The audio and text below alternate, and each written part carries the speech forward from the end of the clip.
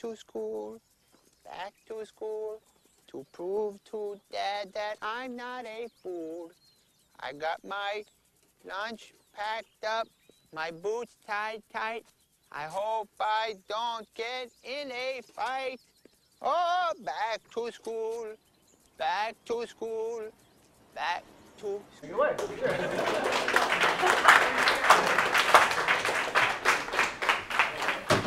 So my name is Mike Farr. Most people know me as Silent Mike. I've been powerlifting, coaching, training people and myself for, 10 years.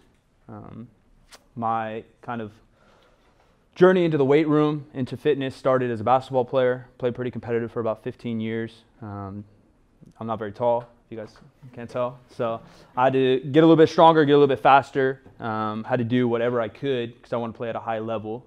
Being 5'8", it's difficult, so I found the weight room. Dropped out of college, typical story. I opened my own gym, my first personal training gym in around 2010. Went terrible, failed. Ended up coaching people from there, kind of in the typical commercial gym situation. That's kind of where I found powerlifting on my own, just doing research. From there, the rest of my life is on the internet. I joined Super Training Gym, which is a local facility, powerlifting gym. It used to be ran out of Midtown Strength, which is downtown on like 3rd Street. Soon after, got a job. Began doing some marketing, some social media, YouTube, podcasts, the rest of the world. So my background as a coach in fitness now is mostly powerlifting. I tried some weightlifting, and that's where I met some of these cats. It was really bad. So not very knowledgeable in that world, but powerlifting I've done about 10 years. I worked with a lot of athletes, local athletes, rugby players, basketball players, things of that nature back in the day. And I'm excited to be here, and I'd like to dig into kind of anything you guys have in mind. So fitness-wise, anything but weightlifting, I have a good grasp on. I've had a lot of years, and I've had a lot of experiences through my work and my content creation, hanging out with pro strength coaches, NFL, NBA, a lot of power lifters, a lot of weightlifters, although I didn't learn much, but very high-level weightlifters, strongman, you kind of name it. So I have a hint of knowledge in a lot of areas. Business-wise, I worked for Super Training Gym in Slingshot. I don't know if you guys heard of that company. They kind of make knee sleeves, wrist wraps, things of that nature. I worked there for about 5 years, doing a lot of the marketing, content creation, social media marketing, things of that nature. And then to this day, I run a couple companies of my own, sell online programming, podcasts, content of that nature. I work with numerous companies over the year, kind of consulting and working a little bit with their marketing as well. That's, I guess, it for now. I feel like I'm old, but I'm not that old. We're a lot closer in age than a lot of you think. So I know I'm not as fancy. I saw Dean and Danny in here. They got a fancy pinpoint and all these things. I got nothing. But I would love to answer, not even pinpoint. See, I dropped out of college. But I'd love to talk anything you guys have any questions on, fitness-wise, business-wise, life-wise. I'm an open book. I would love to chat. Do you have plan on competing again? Yeah, so competed in powerlifting for a long time. Tried to do at least a meet or two a year for about 4 or 5 years, and then travel and work kind of took over. So I haven't competed in about 2 years, and then also tweaked my back a little bit recently. We're digging in right now into my training, pushing up the volume a little bit, so we'll see what my back can handle, and I'm looking at possibly competing in a deadlift competition or doing deadlift only at Barbell Brigade. A gym in LA is doing a competition, I think, early July. So if I don't fall apart, hopefully I'll get back on the platform. It's something I don't love to do. I don't love to compete, to be honest. I like coaching. I like working with people. I like working out. I like environments. I like groups. Competing is just a little bit of a test, but I don't know why. I've never found a lot of fulfillment in it. But I do want to throw down a little bit. Although I feel old, I'm not that old. So I got some numbers that I want to hit still. So probably July. That's the goal. What are some things you know now that you kind of wish you knew then? Training-wise? Yeah. Training-wise, probably the biggest mistake I made for years is, there was good information online when I was trying to learn, and, I was just chasing too many goals, I guess, if you want to break it down. I wanted to be light enough. I was really worried about a weight class. I was really worried about all these records. You know, I hopped into Super Training Gym where Mark Bell's the owner, and he was in his prime. He was a world record squatter. He benched 800 pounds. Everybody in the gym squatting 1,000 pounds. I'm more like your guys' age. I was 22, 23 at the time. And so automatically I'm like, all right, well, I got to throw down. Like, I got to put up numbers. So I'm looking at all these record books, seeing what weight class I can maybe squeak into a top 5 or whatever it is. And I was just too concerned with the rest of the world and not concerned enough with my progress and doing better. So I stayed at like 195 pounds for like 3 years, and I only like kind of got stronger. You know, I'm trying keto diets, and I'm trying the lettuce and ice and diet soda diet and all these things that weren't getting me anywhere. Rather than, you know, your 20s is a great time, obviously in a healthy range, but it's a great time to gain weight. It's a great time to gain muscle. It's a great time to focus on performance. You know, you're the only aesthetic bra here, but everybody else is focused on performance. But don't be afraid to kind of break up your goals and know that it's kind of a long-term journey for all this. You know, most strength sports, weightlifting's a little bit younger, but powerlifting, even bodybuilding, things of that nature, you probably won't even peak until your mid-30s, late 30s. Weightlifters, maybe late 20s, so you guys, clock's ticking a little bit different. But even still, you can be a really good weightlifter into your 30s. So have some patience. I know it's hard to look long-term when you're young. Like even now, I can't even look long-term. I'm worried about July, and I'm worried about what's next. But if you can focus on, you know, a goal for 6 months, then another goal for 6 months, you'll get somewhere a lot quicker that way. You talk to like a bunch of the best lifters in the world. So what's the best piece of advice that you learned from like a coach or a good friend that pertains to lifting? Yeah, I don't know. You know, a lot of the kind of philosophical things or life things or motivational things or things that keep me going, I learned from a high school basketball coach, which I was really, really lucky to have. And they're just about, you know, little stuff, doing little things daily to get you better, hitting your nutrition every day to make sure you're ready for your next workout, being prepared, things of that nature. I can't say there was one thing I've learned from a lifter per se. You know, there's a lot of different cues. Lifting is kind of interesting because cue is just a way for me to communicate one way with him and then one way with you, right? Different cues, same result. And so having a variety of people that I've learned from, I've gotten to see through other people's eyes or step into other people's shoes and see how maybe they would communicate with people. Patience. Patience is something that I've learned from every lifter and every coach ever. Whatever you want to hit, whatever you want to do, as long as you have patience, you'll probably find your way there. And if not, you'll get really close. And I know that's super cliche, but it's just, that's why lifting is also so amazing, is it's just patience. It's just patience. It's just chipping away, chipping away, chipping away. And again, once you guys hit 29, 30, 31, and you've been semi-smart with your training, you've been really consistent, you just chipped away at it, everyone in this room can be really, really strong. What are some bad habits to be aware of when you're starting to gain more strength?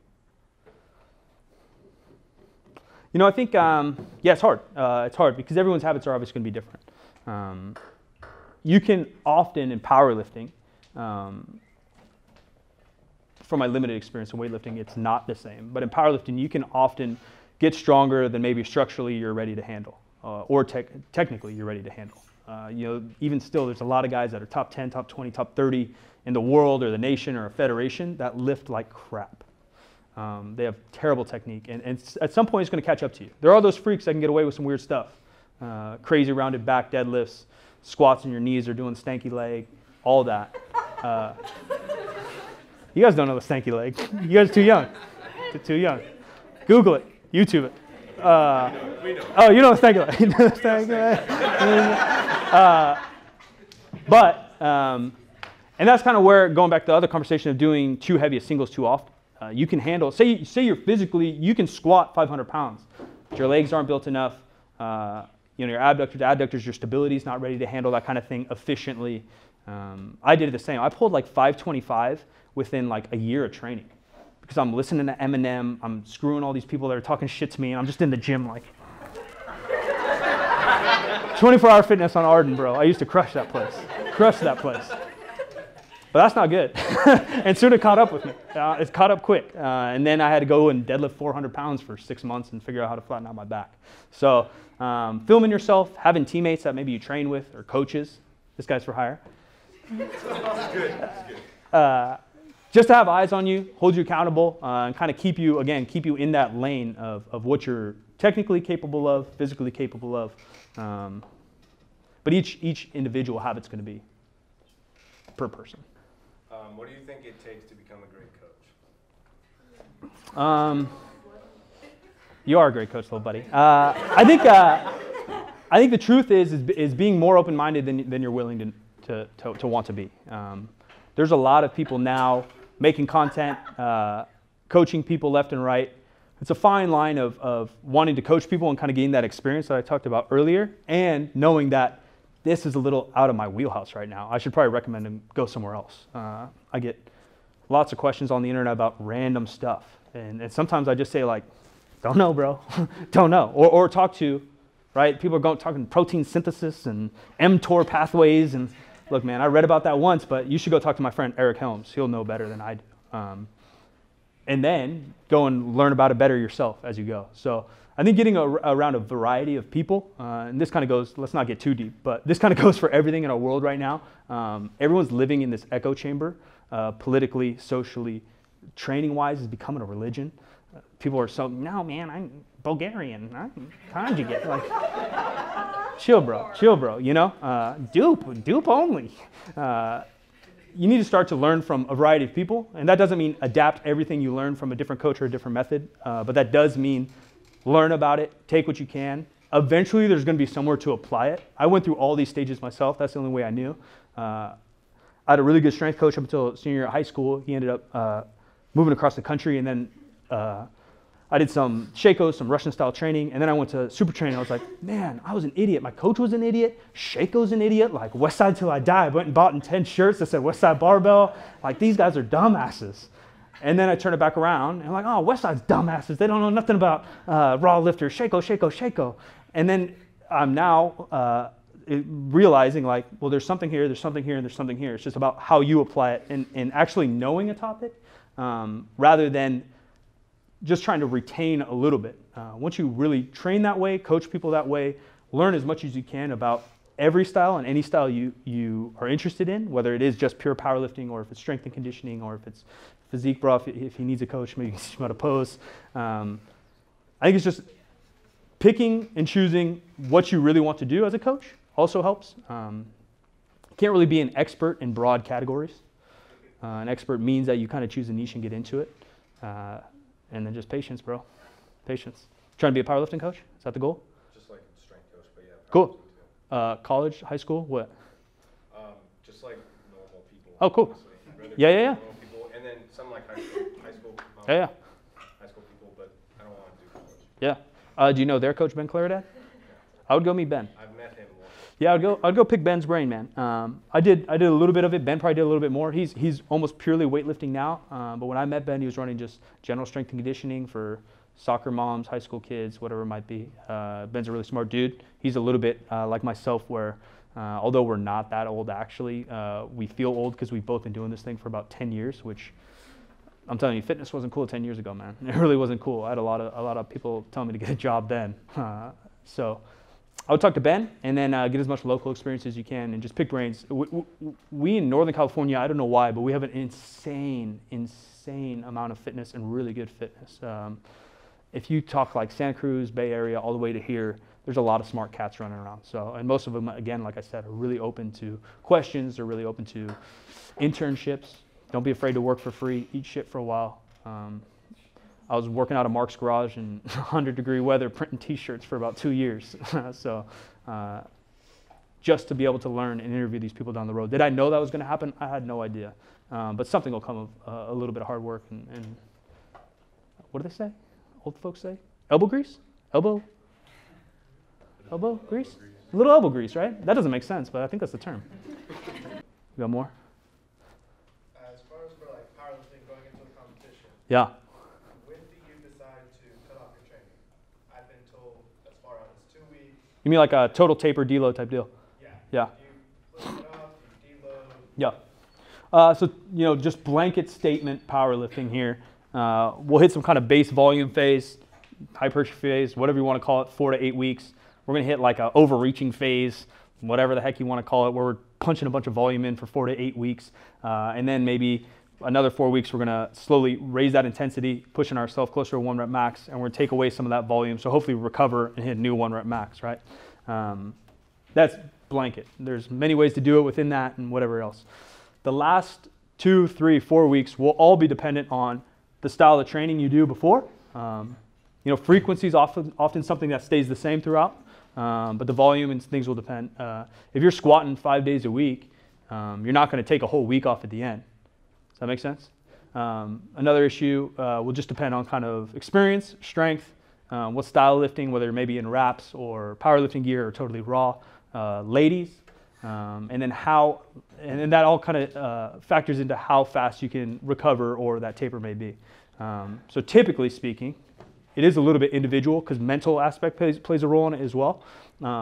Typically speaking, a bigger guy, stronger guy, a wrapped guy, maybe an enhanced guy, which I do not recommend kids, will need a little bit more time. So that might be 5, 7, 10, maybe 14 days out for the big lifts, squat and deadlift typically. Bench maybe more like 7 days out.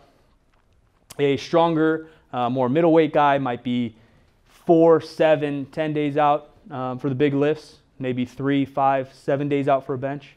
And then ladies typically even less. Ladies are beasts in the gym. They can handle a lot of volume. They can peak real hard, and they don't need much time to taper. So, so that'll be probably 2, 3, 4, 5 days, again, depending on kind of the style of training you have leading up. Does that make some sense? I know that's not a great answer because it's 12 answers, but kind of depends. Because there is a mental aspect too where, I have lifters that I kind of want to taper away and give them 5 days break, but then I know on game day they're like, oh, I forgot how to squat. I'm like, bro, you're cool. So then we'll throw them an underhand pitch and have them squat 70% for a 3x3, 3 days out, something like that. What are your tips on choosing attempts at like your first powerlifting meet? Choosing attempts at your first powerlifting meet is probably the most difficult. Because again, you don't know how you taper, who knows what kind of program you're running, whatever. So at a very first one, I'd probably estimate what I would realistically think I could hit on that day. So say your best bench press in the gym is 120 pounds, and you think you might be able to get 125, 130 at the meet. I would take that number. I'll take 90% for an opener. Another thing people talk about is something you can do for a triple. That's a good opener, which often for most people is around 90%. Again, depending on experience, age, gender, all that. 95-ish percent for a second. And then hopefully based on that, whether it's your own judgment, coach's judgment, or friend's judgment, 100 to 105% of that. That makes some sense? And that's kind of what I do for a more experienced person as well. If I'm coaching them one-on-one, I'll just know from the taper, the weeks leading up, hopefully I've known the athlete long enough that I know their bar speed and things of that nature, and I'll know ballpark where we're going to end up on our third or what he's maybe capable of if everything happens perfectly. And then I'll still kind of go 90%, 95%, 100%. 5% jumps tends to be pretty decent.